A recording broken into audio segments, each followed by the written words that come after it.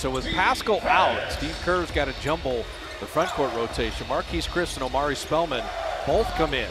So Spellman's playing the 4 right now. D'Angelo Russell rimming it home. Marquise of Schroeder and Gilgeous-Alexander are a problem. That time, setting up Nerlens Noel for the dunk. Pick and roll defense. Big part of the NBA. Everybody's running pick and roll. There's another one. Schroeder always looks to attack first. Gilgeous-Alexander, this is the improvement in his game. Missed the jumper there, you'll live with it, but he's gotten pretty lethal inside and out.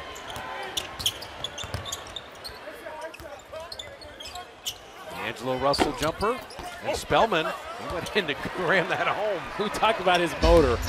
Scared to drive against his own, but you got one guy coming out to you playing your area, you can take him. A lot of times that's the best option. Omari Spellman rounding out. That is his game, though. Pop so much better. Marquise Chris faked like he was going to stay with Chris Paul coming off that pick and pop, and he got back to his man Muscala better. Oh, Spellman has Bowman. And we saw it the second half of last year and into the playoffs. Yeah. But he's 11 points better than the previous season. Could he be the most improved player this year? He could be. It's only been. Basically thought about that 3. Shot clock at 7. Chris Paul in a give and go. Spellman read it beautifully. Knocked it away. Chris handling. Damian Lee, good look at a 3.